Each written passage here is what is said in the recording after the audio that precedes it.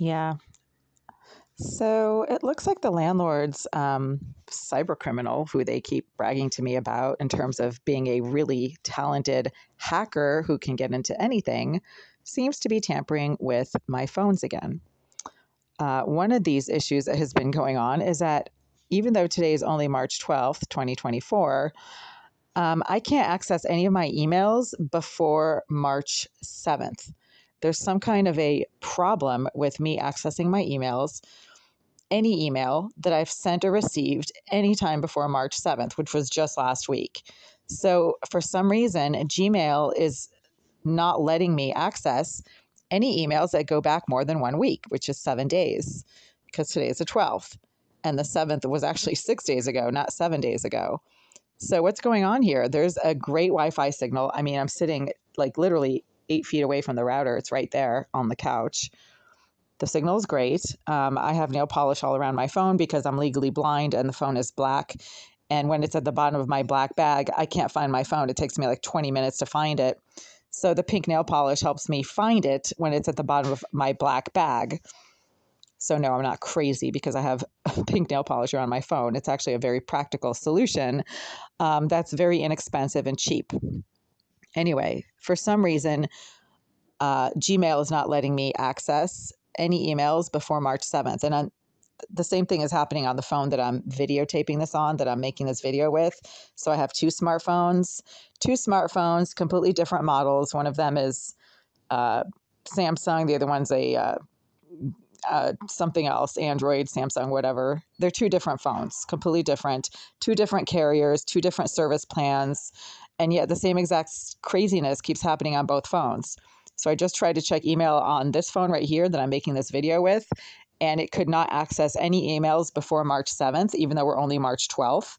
And Gmail always lets you access 30 days worth of emails. That's just a given without having to do a special search. But now I have to do a special search to access any email that I sent or received before March 7th, which was 6 days ago. So what, all of a sudden Gmail is blocking people's access to emails that are more than 6 days old? No, it's not. This is just crazy. So the same thing keeps happening on both of my smartphones, even though I have different carriers, different cell phone plans, different service providers, and different makes and models of the actual device itself. That is not a coincidence, folks. The reason that for some reason someone or something is preventing me from accessing any email that I sent or received before March 7th is because in February, I had a ton of emails and legal attachments and public records results searches that I need to access right now against my landlord. The landlord is basically a criminal organization called the Greenville Group. And right now, the city of Boston has a lawsuit against my landlord for code violations in my unit and for refusing to make repairs in my apartment over the last few months that the Greenville Group is completely flat out denying ever happened. I'm not sure how they can try to do that and think they can get away with it. A landlord, by law, has to first of all respond to any concerns or complaints about things that don't work in any apartment that they own.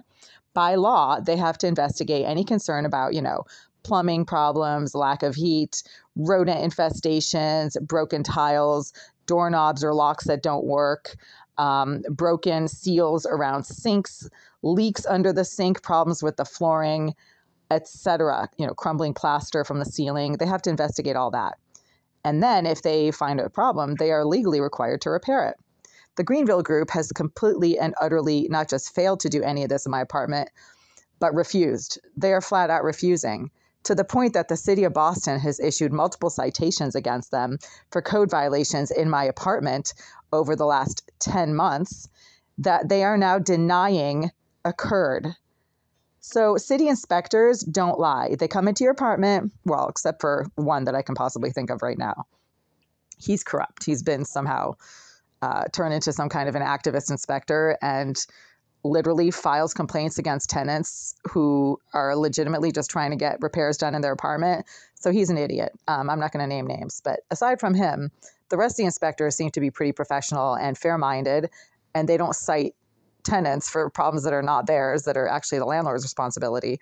So the landlord basically has been cited by multiple inspectors from the city of Boston over the last 10 months for code violations in my apartment. It hasn't been just one inspector, it's been several. And the landlord is saying that the city inspectors are wrong, that there's no problems with anything in my apartment. That's what they're saying. So I'm trying to access emails and documents that I received and sent through email basically last month. And right now, Gmail is completely preventing me from accessing any emails that go back more than the last 6 days, which is crazy. Gmail always allows you to access emails within the last 30 days. Right now, I can't go anywhere past March 7th. That's just weird. And this is happening not just on this phone, but on the phone that I'm recording this video with. So when some kind of crazy malfunction happens across 2 different devices with 2 different carriers, 2 different cell phone plans, 2 different data plans, 2 different service providers, but is preventing you from doing the same thing across both phones, which for me is to access any and all emails that were sent between myself, the courts, and inspectional services in February, right? So before March 7th, then you know that your phone is being remotely tampered with, that the Gmail app is being screwed with, right? Somebody's messing with the Gmail app and it's preventing me from being able to access any emails that were sent or received by me through this account before March 7th.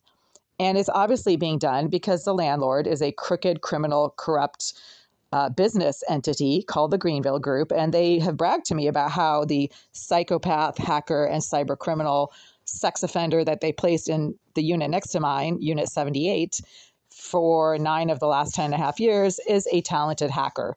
They're not shy about admitting that they not only rent to criminals, but that these criminals have some very unique and special criminal abilities, such as hacking, breaking and entering, accessing the infrastructure of buildings, such as pipes, heating systems or thermostats, things like that. They're not shy about admitting that they use criminals to harass other tenants, and that they are denying any and all responsibility for code violations in my apartment that are their responsibility. It's their building. And several city inspectors have cited the Greenville Group for code violations in my apartment, and the Greenville Group is now in court because the city is filing a lawsuit against them. And the Greenville Group is saying, no, that's not happening. That's a complete fabrication. So they're basically not just calling me a liar, they're also calling the city of Boston inspectors liars, and they're also using a cyber criminal named Jasmine Arizari to continually tamper with my electronic devices and block emails and documents and communications that I try to make and receive regarding the Greenville Group's ongoing criminal activities and negligence towards me and my tenancy. So you can see it here. I can't go anywhere past March 7th on this Gmail account because all of the critical emails pertaining to the landlord's code violations in my apartment that I've either sent or received recently have been sent or received before March 7th. And they don't want me to, for some reason, access those emails. And that's happening right now.